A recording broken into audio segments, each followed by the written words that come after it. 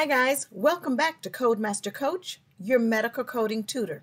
Guys, I've been asked if I would start my review back that I was doing of the official ICD-10-CM coding guidelines. So starting this Thursday, every Thursday from there, I'm going to start going over and we're going to start to review these official coding guidelines. So let me minimize my box because I want to show you exactly where to find these guidelines so that when we start our review, you'll know exactly where to go. You may need a notebook as we review these because, again, I want you to go along with me as I'm doing this review. Go to cms.gov.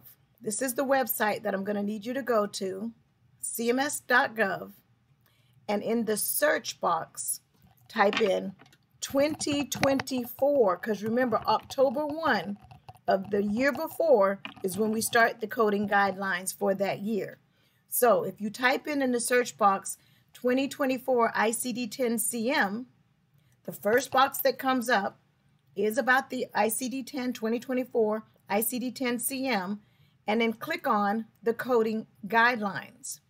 Now guys, notice this document is 120 pages long. So I do not recommend that you print this.